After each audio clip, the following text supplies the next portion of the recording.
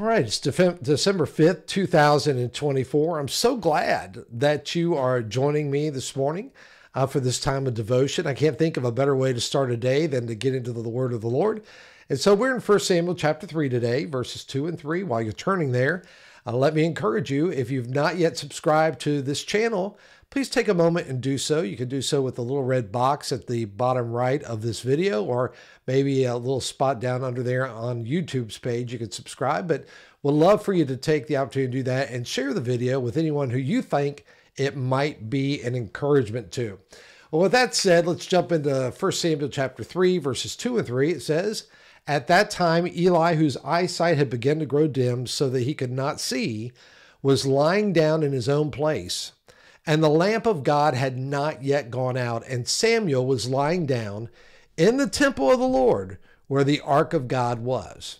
Okay, so in this passage here, we find a serene nighttime scene where Samuel is resting in the temple near the ark of God, and while Eli is nearby. Okay, so he's resting in the temple near the ark of God while Eli is nearby.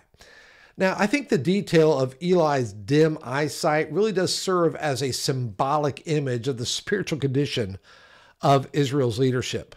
Physically and spiritually, Eli's vision has faded.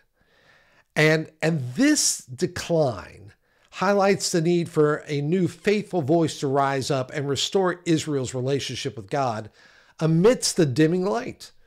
Samuel's presence in the temple represents a glimmer of hope for Israel's future, a hint of the faithful guidance that God will soon bring through him.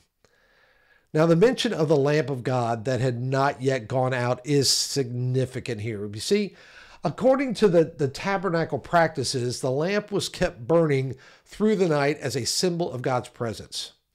So even in Israel's spiritual darkness, God's light and presence remained.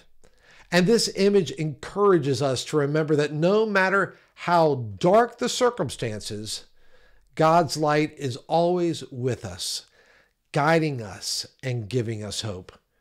You know, he does not abandon his people. No, not at all. Even when they drift from him. So Samuel's closeness to the ark of God, a place of reverence and God's dwelling, also speaks to the heart and dedication here. I mean, while others might sleep elsewhere, Samuel chose to remain near the Lord, cultivating a relationship that prepares him to hear God's voice. And this closeness to God's presence is what ultimately enables Samuel to become a powerful instrument of his will.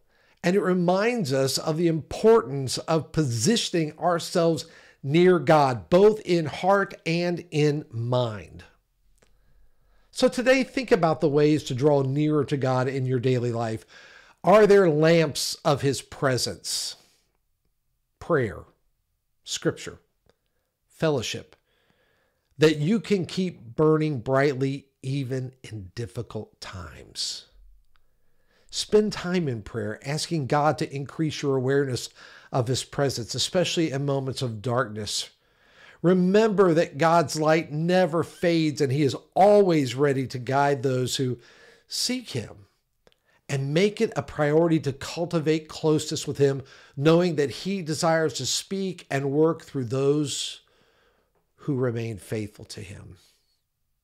I sure hope you have a blessed day. I'll look forward to seeing you right back here tomorrow. Take care.